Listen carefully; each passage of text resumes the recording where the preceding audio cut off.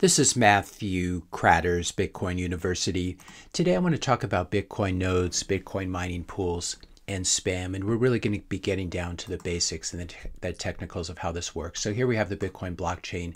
It's a series of interlocking blocks in a particular chronological order, stretching all the way back to the Genesis block of January 3rd, 2009. And blocks are mined every 10 minutes on average. It's actually every 9 minutes and 50 seconds on average, but that's another discussion for another video.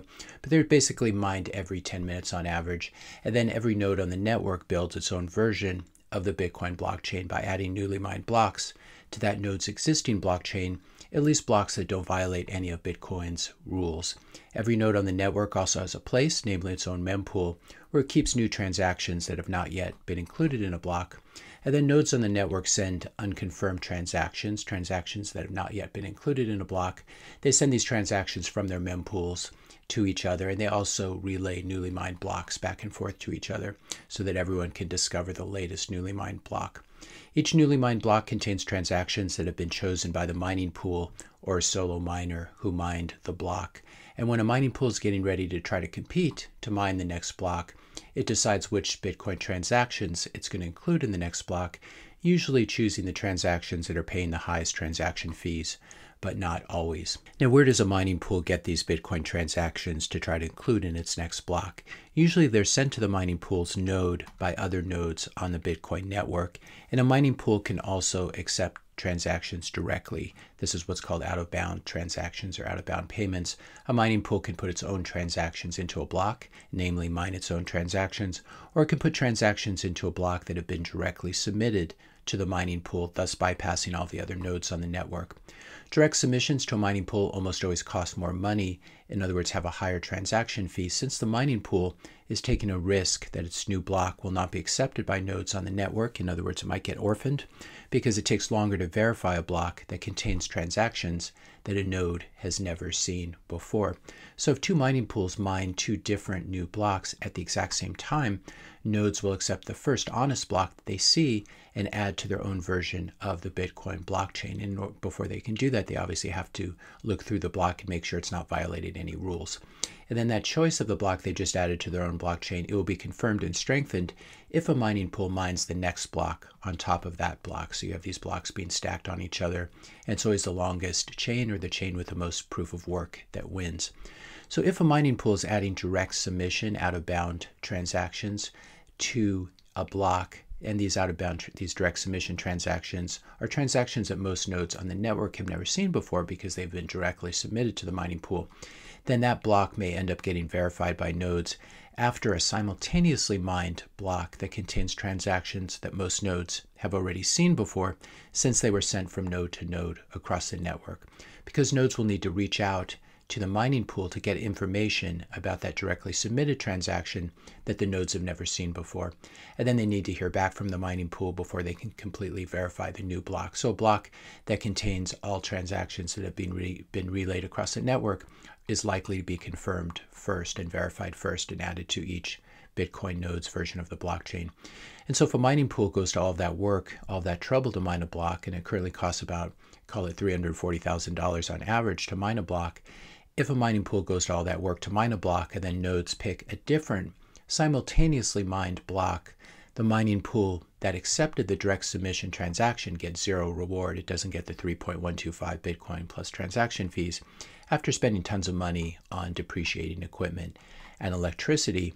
And that's why on average transaction fees for direct submissions to mining pools need to be higher than transaction fees for transactions that are freely relayed by nodes around the network. So remember this fact. It will be very important later in this video. Direct submissions to a mining pool cost more on average than sending Bitcoin transactions the normal way at the same time from node to node across the network.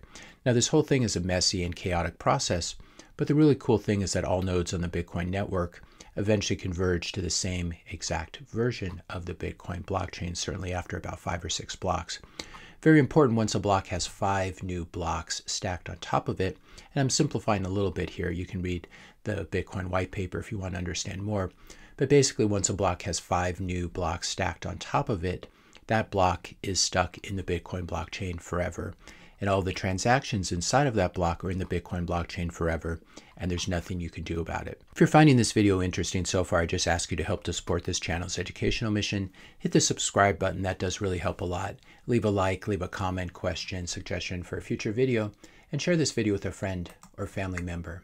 Now, if some spam has been put into that newly mined block, that means that some poor family, let's say in Bolivia in the year 2080, who wants to run a Bitcoin node, in order to use Bitcoin as money, that poor family is going to have to download that block and waste time examining some cartoon picture of a frog that some rich American crypto VC put in there in the year 2025. That frog cartoon is stuck in there forever, and that in itself should make you furious. Now, why can't we remove the spam transaction from the block and quote-unquote purify the block? That's because every new Bitcoin block that is mined includes a hash of the previous block, and that previous block contains a hash of the block before it, stretching all the way back to the Genesis block of January 3rd, 2009. So if you change even the tiniest thing about a block, including removing a spam transaction, it messes up every single subsequent block. And then you also run into double spending problems. All the spent Bitcoin and unspent Bitcoin, the accounting doesn't work for it. So this is great news for monetary transactions, the fact that you cannot tamper with blocks. And it's great because we want these monetary transactions to be preserved forever in the blockchain, not tampered with, and we want to be able to verify the whole chain of ownership going all the way back to the Genesis block. So this is great news for monetary transactions, but it means that it's impossible to remove spam once it has been included in a block that is 5 blocks deep in the blockchain. It doesn't matter if you're running Bitcoin Knots or Bitcoin Core, they both use the same historical version of the blockchain, and you can't change the blockchain, which is ultimately a good thing. So now we need to switch and talk about the SegWit soft fork of 2017. This was the culmination of the so-called block size wars. SegWit just stands for segregated witness. Witness data is basically transaction signature data.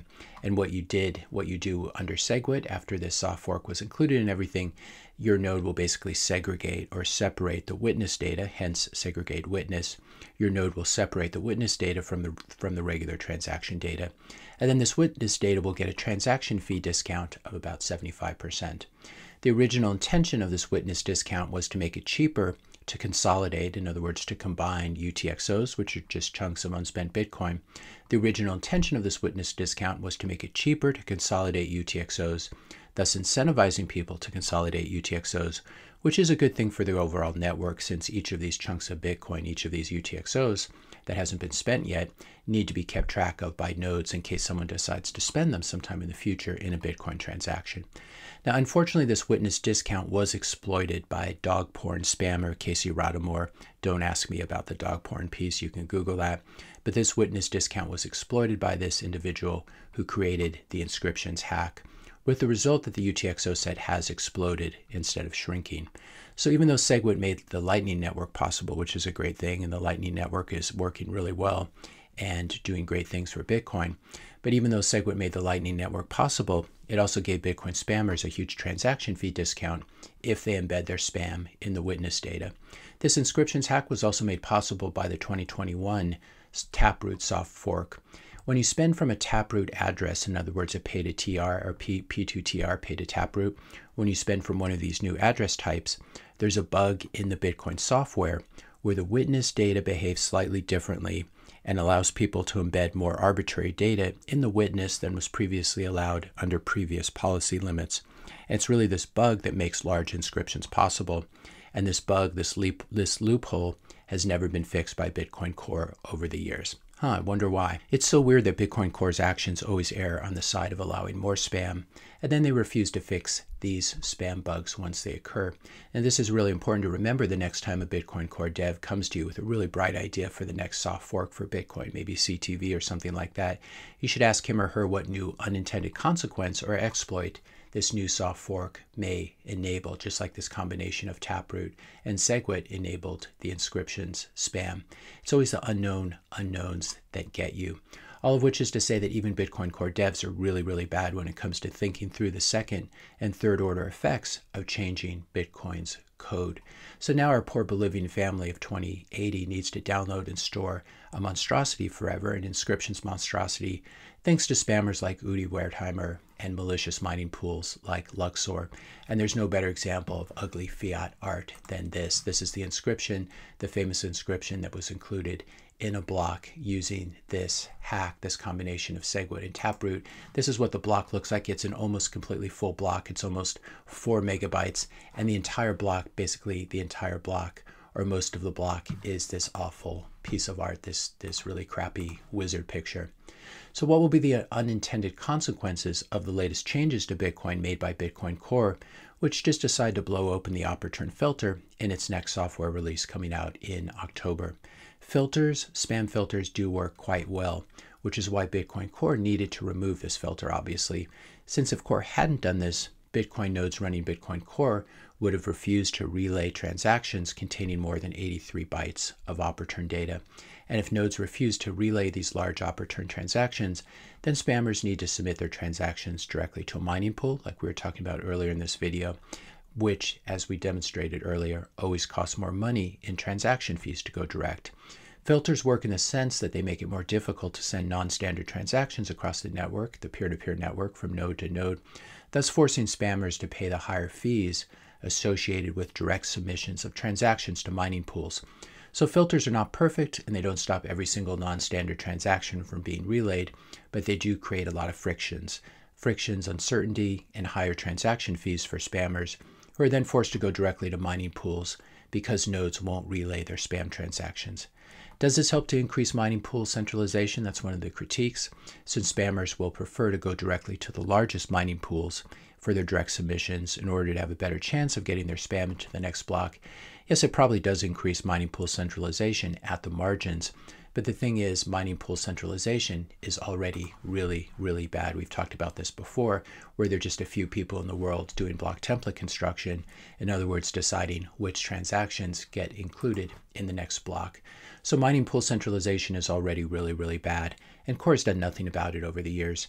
Stratum v2 has been completely dead in the water for years, and it's really only Ocean Mining that has a viable solution to mining pool centralization that is actually being used today, namely Ocean and Datum, which is funny because it's the Ocean guys who are also leading the charge against this outbreak of spam that Bitcoin Core has refused to filter.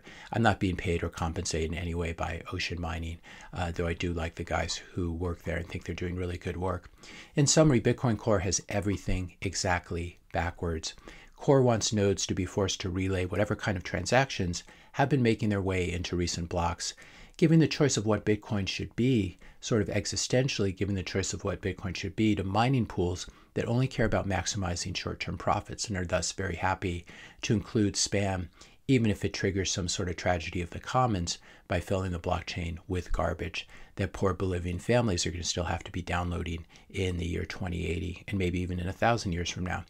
In other words, Bitcoin Core puts the wishes of Bitcoin mining pools ahead of the wishes of Bitcoin node runners who just want to use Bitcoin as money and have zero interest in relaying spam transactions or being forced to store them once they have made their way into a block.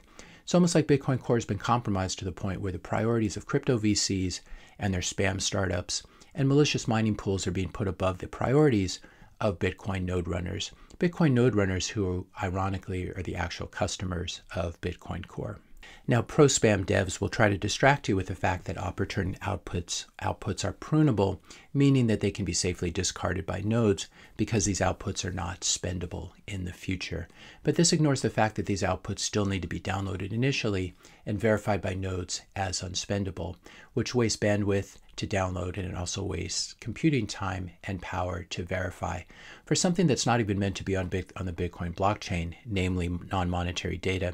And in practice, your node cannot actually prune this data, get rid of this data, and still provide a good user experience. This post from Bitcoin Mechanic He writes, using a wallet connected to your own node is the way. And we've talked about this. You download Bitcoin knots, run a node, and connect your Sparrow wallet to it. But let's be honest, most wallet software that allows this requires an Electrum server or electors. And this is how we use Bitcoin knots with Sparrow in most cases, especially if you're using, for example, Start9 server or some external personal server. So most wallet software that allows this requires an Electrum server. And Electrum servers require you to run an archival node, in other words, a full node that contains everything going all the way back to 2009, not a pruned node. So the recent quote, "It's opportune, bro, you can just prune them," end quote, is yet another hand wave of something that isn't as trivial as it's made out to be, because you can't just prune opportunes without dumping the rest of the useful archival data. Giant opportunes got pushed through in the hopes that the more badly designed BitVM scams might use opportune instead of fake pub keys. What an utterly stupid thing to have done.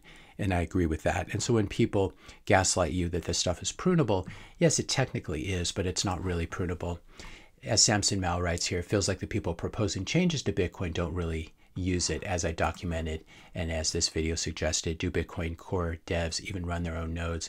And it's quite clear that a lot of these devs, or at least some of these devs, don't even own Bitcoin. So we've got a real problem here when the people who work on it are just interested in new bells and whistles or enabling spam, and they don't really run a node. They don't really use Bitcoin as money. The opportune space in transactions was originally provided as a concession and a tiny space for people to store non-monetary data on Bitcoin in a way that wouldn't bloat the UTXO set, in other words, those chunks of unspent Bitcoin. It was originally set to 40 bytes and then moved up to 83 bytes. It's now being blown open by Bitcoin Core, the consequences of which remain to be seen. But one thing we know is that we're going to be seeing a lot more large opportune transactions. And as Knut Svanholm has pointed out, it's Jevons paradox all over again. If you build the roads, the traffic will come. So get ready for 100 kilobyte opportunes. These are definitely coming. Meanwhile, Bitcoin Core has done nothing to patch the inscriptions spam hack that was made possible by the combination, as we spoke about earlier, the combination of SegWit and Taproot soft forks. Luke Dasher submitted a patch for this, which was rejected by Bitcoin Core as being quote-unquote too controversial. But then a few days ago, Bitcoin Core devs merged the new opportune rules and blew open the opportune filters, which action was just as controversial as Luke's patch, but it was also pro-spam, which seems justification enough for them, at least, to merge the new code, even if it is highly controversial. That's why you should dump Bitcoin Core and run Bitcoin knots instead. And I'll put a link in the description notes below to this video that shows you exactly how to do that. If you enjoyed this video, be sure to hit the subscribe and like buttons. Hit the notification bell if you want to be notified when I publish my next video. And let me know your questions and comments in the comment section below. Thanks a lot for watching, and I'll see you in the next video.